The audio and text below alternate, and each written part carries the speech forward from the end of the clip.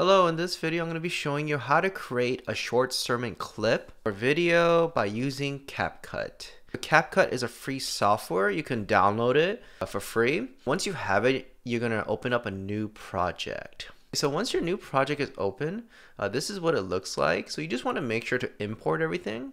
So you can just click it right here, or you can just drag it in. I'm going to drag in my clip. Alright, so now that it is there, I'm going to bring this clip down. Timeline right here, and now you're gonna see that there's this right side that has opened up. Now this is the right side where you can see the position and size and the scaling, and there's this ratio button. I'm gonna click it, and this is the actual sizes that you're gonna use. If you want to do it this format, you can do that, but for me, I'm gonna do TikTok and Instagram. I'm gonna be using this size right here, the 916. So I'm gonna click on it. And so as you can see, it's kind of small now, so I'm gonna just up it a little bit. And then now what I'm gonna do is I'm gonna want to put a background. So you're gonna go to this website called Motion Array, and it's a website where you pretty much just go there to get a background. And I'm gonna just show you real quick. So this is motionarray.com. And if you go and search just like background templates or motion graphics, you're gonna find a bunch. And the one I found is this 3D rainbow. You don't have to use this. This is just an example. You can use any of these backgrounds if you have a subscription. If you are interested in purchasing this for Motion Array, I have this refer a friend, and you'll both get 2 extra months. So I'm going to put this link in my description below, and then you can sign up if you like. All right, so now we're back. And so now we're going to put the background in this timeline. So I'm just going to drag it in.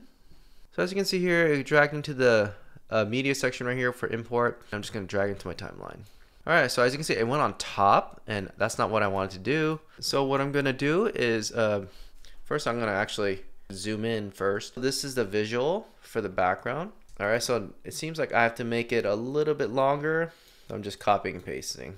And if you look through it, it's just a flawless loop. Now I'm just going to combine them by doing group. And now we have a group together. So now what I'm going to do is turn this around, then do 90 degrees here, and then stretch it out. So I'm going to put this on the bottom, so I'm going to just drag this up so it is in front of it. And now you want to make sure that you find a clip as well. So this is like a 30-minute sermon, so you just want to make sure you find a short 15 to 45-second clip.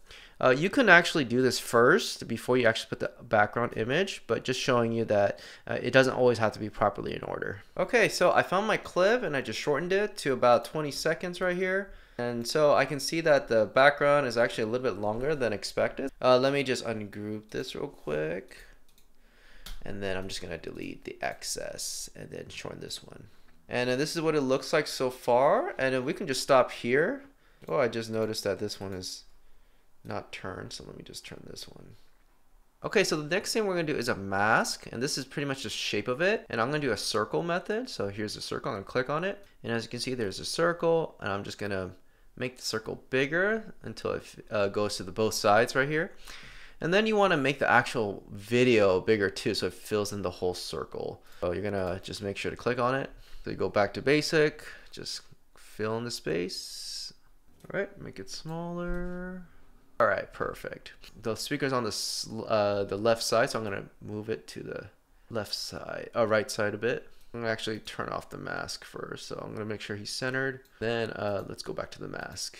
All right, much better. All right, so I noticed that the speaker's going to the right a little bit, so let me just fix the positioning of the video here. Just cut this part out, and then just go to take off the mask, and I gotta actually bring this to the left a bit, and then put the mask back on, and then center it back. So that looks good to me. I can adjust the circle a little bit more, but that's fine. The speaker's right in the center now. So you want to make sure that the speaker is actually being shown. Alright, so we can stop here if you like, but if you want to add more, I like this feature in CapCut, and this is the main reason why I use CapCut, is this thing called the text for the auto-captions. So you're going to basically go to text here and then just press auto-captions. So you can see the auto-captions on the bottom. You just want to make sure to click on them and see if it's actually correct, and then so just check through each one. So now what you want to do is highlight all of them, and then you want to position this a little bit on the bottom area.